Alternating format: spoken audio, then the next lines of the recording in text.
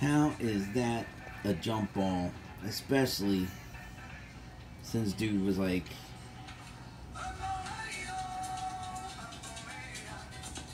unmistakable. The arm comes up around the neck before he puts the hand on the ball. That's a foul. You know what this guy's looking at? Guess he's just trying to make the game interesting. Here you watch the ball up around the neck right here. That's undoubtable a foul before the ball. Hand on the ball. And then we got a blowout here trying to make it interesting.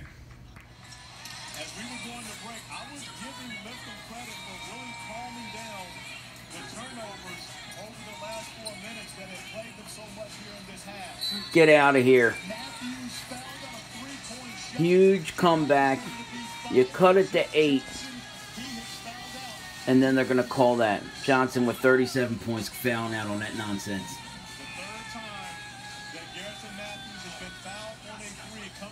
He just went down on his own.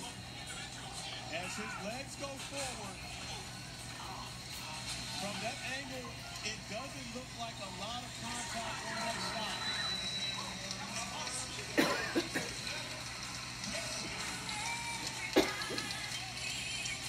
But nice hand for Johnson, and he deserves it. You're talking about a young man that has had a heroic effort now, and you have to think about, I mean, again, this. They got one more look